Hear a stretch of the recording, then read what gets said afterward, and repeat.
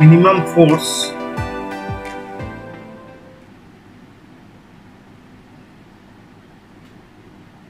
required to move a body down a rough inclined plane. Rough inclined plane. An inclined plane is drawn. This is the inclined plane, vertical plane and the horizontal plane.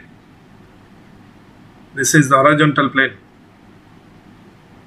AB is the inclined plane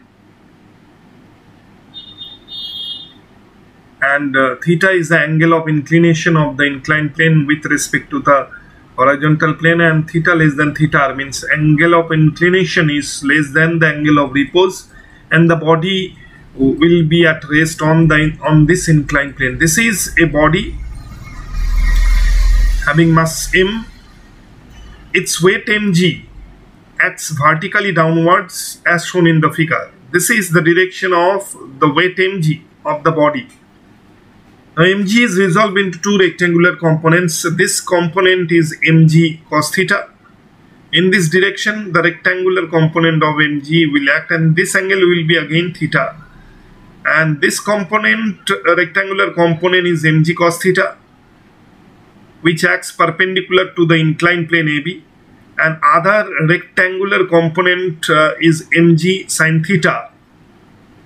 Mg sin theta, which acts down the inclined plane AB from the center of gravity of the body. We can connect these 2 points to complete one rectangle. To complete a rectangle whose diagonal is the weight, and this is normal reaction R. R is the normal reaction applied on the body by the inclined plane, and such that this normal reaction R acts perpendicular to the inclined plane AB.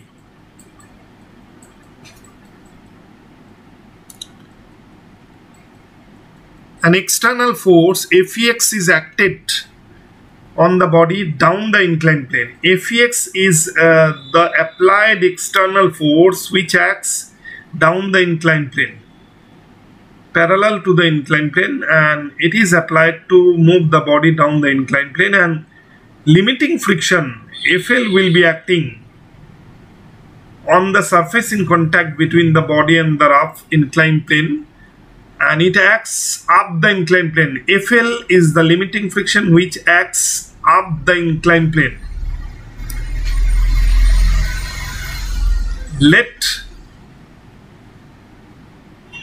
theta be the angle of inclination of the inclined plane AB. Theta be the angle of inclination of the inclined plane AB. Inclined plane AB, such that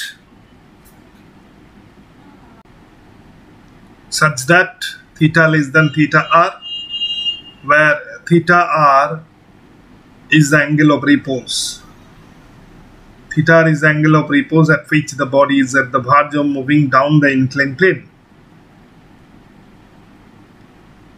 The weight mg of the body placed on the inclined plane, of a body of mass m placed on the inclined plane, placed on the inclined plane AB, on the rough inclined plane AB, is resolved into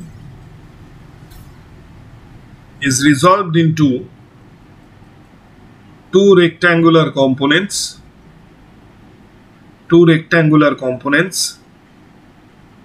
mg cos theta and mg sin theta,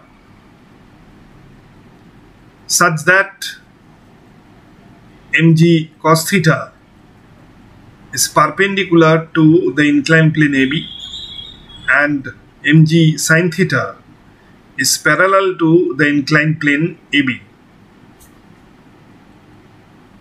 As theta less than theta r, that means angle of inclination is less than the angle of repose, the body is at rest on the inclined plane, It cannot move under the action of rectangular component mgsinθ. The body is at rest on the inclined plane AB, and an external force Fex is applied on the body parallel to the inclined plane AB to move it, that means to move the body down the inclined plane.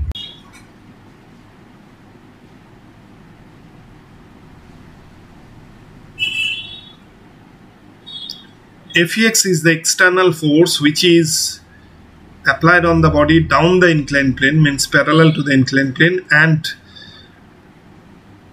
limiting friction FL comes to play up the inclined plane in this direction.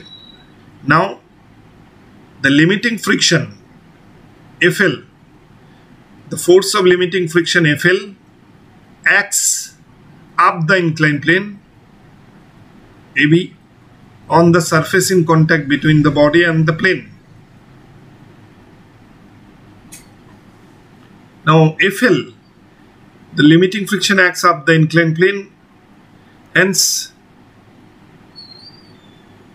at this equilibrium condition the body is at the verge of moving. Applied external force is equal to net internal force experienced by the body in the opposite direction.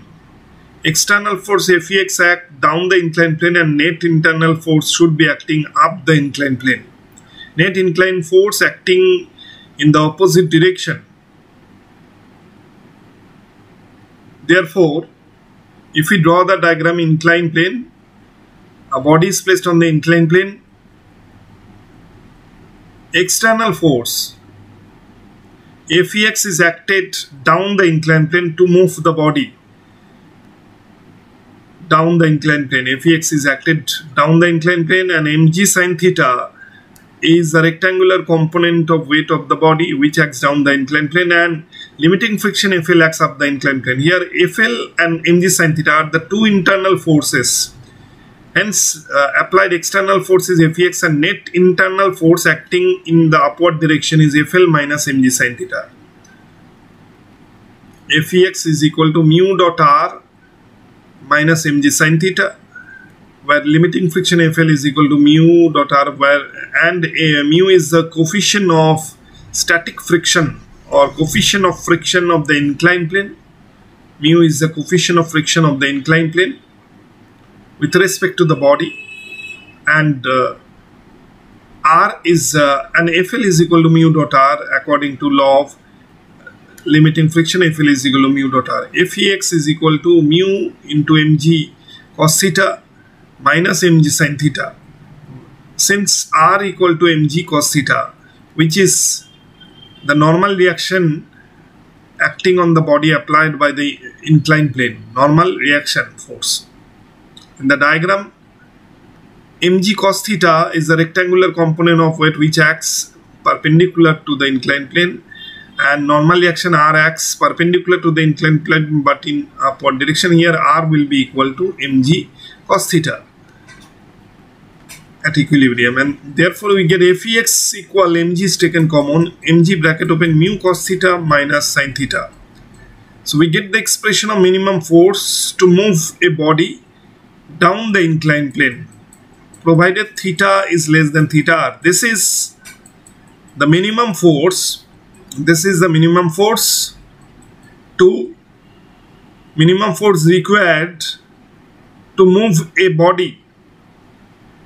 body down the rough inclined plane